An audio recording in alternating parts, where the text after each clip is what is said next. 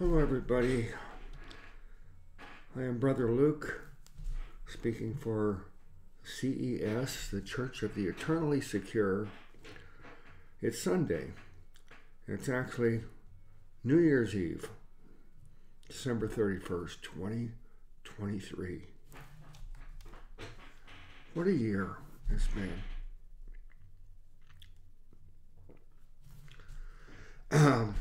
We won't be able to have our regular church live program tonight. Sister Renee needs to be with her son, Jim. Today's his birthday.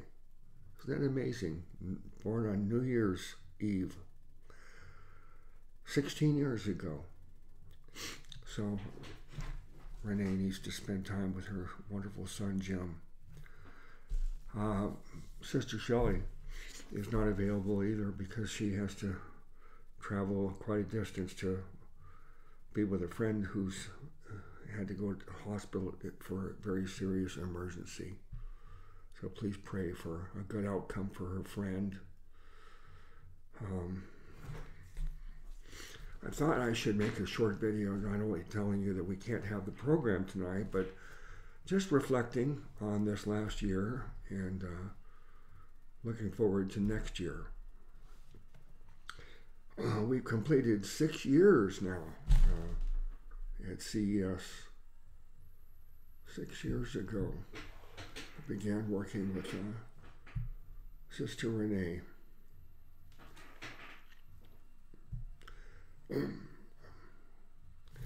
I thought a lot about what I was going to say in this message today, and every time I thought about it, I couldn't hold it together.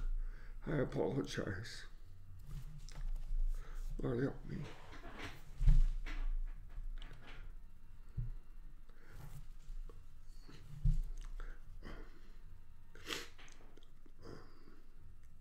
This has been the hardest year of my life. You're all aware that I lost my wonderful, beautiful wife, Cindy. We were married for almost 44 years. I never expected to have her leave me. I thought I would be the first to go. I never anticipated how difficult it would be to lose her and to try to go on without her. So this has been a very difficult year, and I'm glad it's over.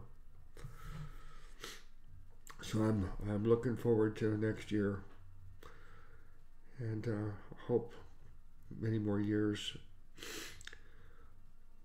to be in fellowship with all of you at our church. This time has been difficult, but it's been possible to get through it because of my wonderful family and friends who've grieved with me and helped me, and our wonderful congregation at C.E.S. At first, I didn't feel there was a reason to go on living without my wife.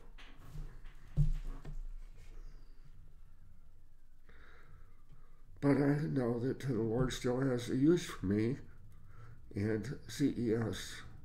is a purpose. We need a purpose to live. And so C.E.S. not only has been a wonderful experience for me for 6 years, but at a time when I needed a reason to go on living, C.E.S. has helped me with that. So I want to thank everybody who's been a part of C.E.S. not only this last year, but over the last 6 years. C.E.S. is not simply Brother Luke and Sister Renee. It's all of you. There's too many wonderful saints in our congregation to mention. I don't want to mention any names because I know I'd be leaving out some very important people. Some of you have been with us in fellowship for a long, long time, and some are new, but we're grateful for all of you. So, this next year, I hope that everybody can make some resolutions. I know that I've always used New Year's Eve as an occasion to set a goal for the next year, and of course I have a lot of goals. I'm going to sell my house and move to the other side of town so I'm closer to my family. So that's an important thing that will happen this next year. And I guess my main goal is something I've been talking about for many years. You've all heard me refer to this verse from the Apostle Paul. It's about prayer, and it's written in a very strange way. But I'm glad that that's the way it's written, because I believe it's really profound, even though it's awkward. Paul wrote, "Continue instant in prayer." Strange way to write a sentence, isn't it? But I believe that the way I understand that verse is that Paul's telling us that we should be continually praying. And that's another verse that says, he told us to continually pray. But you can't, really, can you? I'm not praying right now. I'm trying to communicate a message to you. So I'm not in prayer. But when Paul says continue instant in prayer, I believe we should understand that to be prayer should be our default.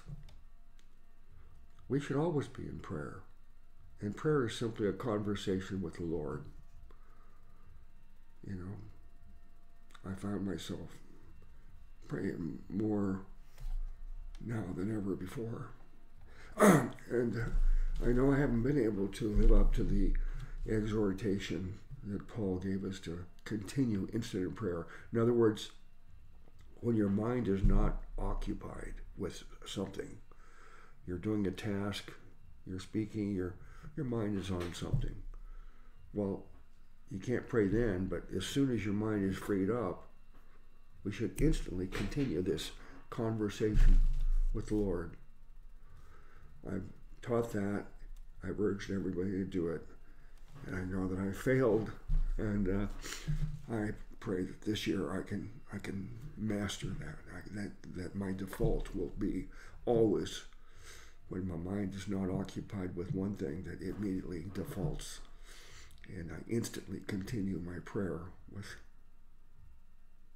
our great Savior God Jesus. I'm sorry about this being like a kind of a real downer, but I want to try to finish with an optimistic message for next year, and pray that many of you will be able to have a better year.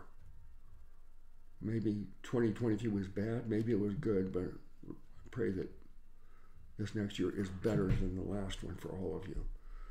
And I ask everybody to keep praying for everybody in CES. Every program we ask people to submit their prayer requests, and we ask everybody to pray for all of our needs.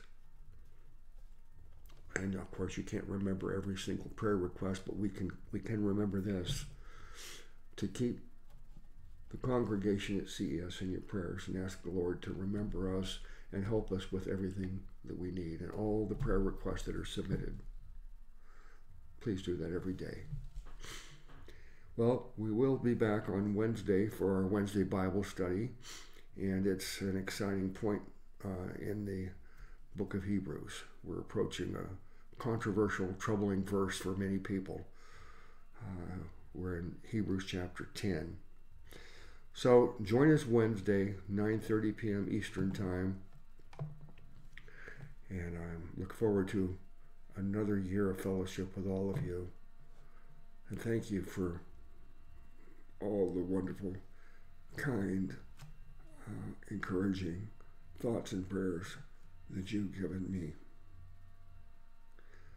Bless you all in the name of our great Savior God, Jesus.